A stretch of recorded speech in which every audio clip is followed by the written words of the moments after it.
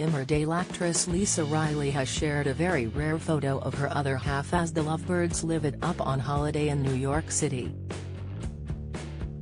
The Mandy Dingle actress, 46, has delighted her fans by sharing a glimpse into her love life with partner Al, who she has been in a relationship with since 2014.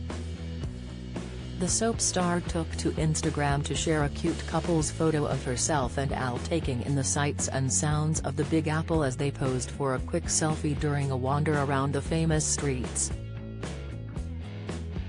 Smiling from ear to ear alongside her beau, Lisa looked on top of the world on her American getaway. "Okay, I promise only one cheesy holiday snap," she penned alongside the snap. The smiles say it all. Happy holidays. Sunday at its absolute best.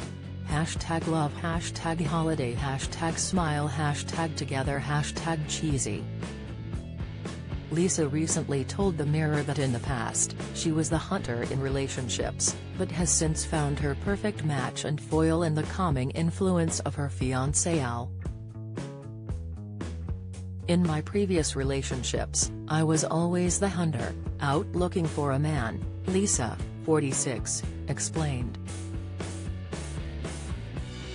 But she met musician Al 9 years ago when she was not looking for love.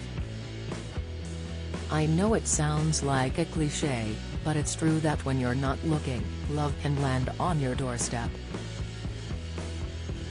I'm proof of that," she says.